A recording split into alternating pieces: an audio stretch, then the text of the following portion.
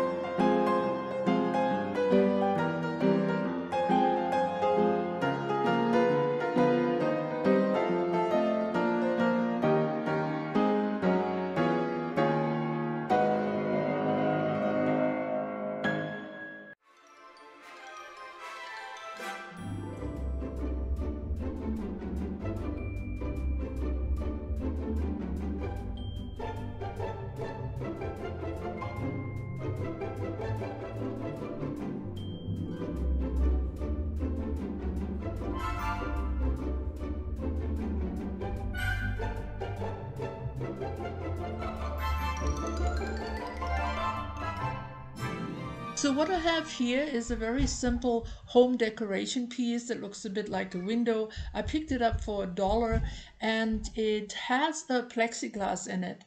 But even though I tried to remove it, it's glued in there really well, which made it a little bit harder to work with the frame, especially concerning painting it and so on. But I think it worked out okay. First of all, I added a piece of craft paper that I cut to size. I also blackened the edges. And next I used my Mod Podge to attach another piece of craft paper. This one has script on it. And yes, I could have made this step easier by using some double-sided paper, but I just couldn't find the right one.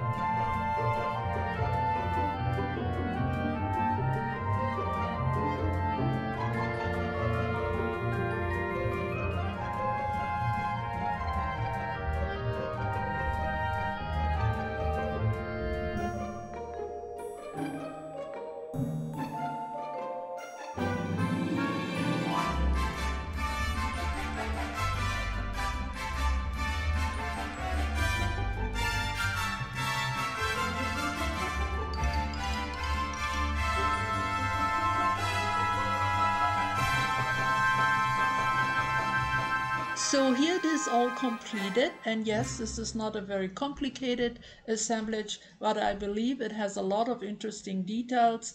And I really like the photo of the three girlfriends having fun in their car. I also like the dangling chain and the metal star. It's nice to have a couple of unpainted bits, and between them and the frame, I think I achieved a nice focal point. Now I cleaned up the back and I gave it a hanger, and then the frame just got some distress ink. I left it in its natural wood color, and I think it gives a nice contrast. Now I could have picked craft paper that had complementary colors, but I rather wanted to stick with the same color palette I used on the assemblage, and I think it's an interesting and different effect, and I quite like the way it looks. So I really hope you enjoyed this process. You enjoyed watching me put this together and got inspired to use some of your bits and bobs. Thank you so much for coming. I hope you come and see me soon again. I will be back latest next Friday. Stay creative.